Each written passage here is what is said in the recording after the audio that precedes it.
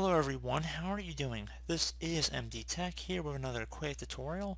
In today's tutorial I'm going to show you guys how to disable the automatic maintenance task as well as the task scheduler privacy settings in your Windows 10 computer.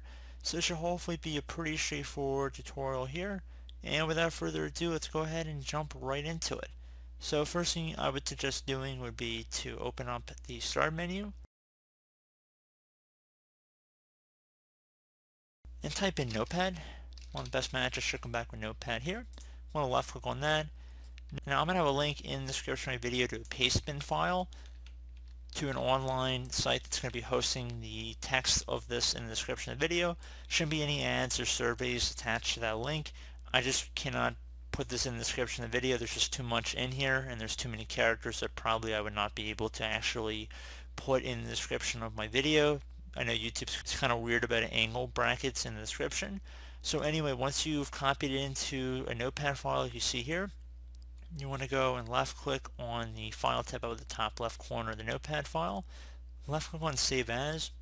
For file name, you can name this whatever you want. I probably would say just calling it task and maint, and but it could be whatever you want.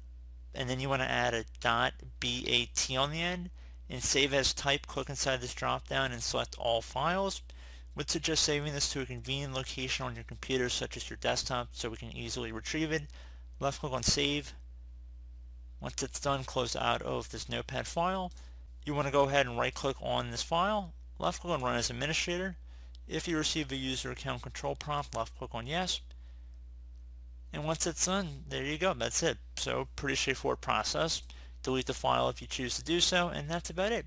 So as always, thank you for watching. Do hope I was able to help you out, and I do look forward to catching you all in the next tutorial.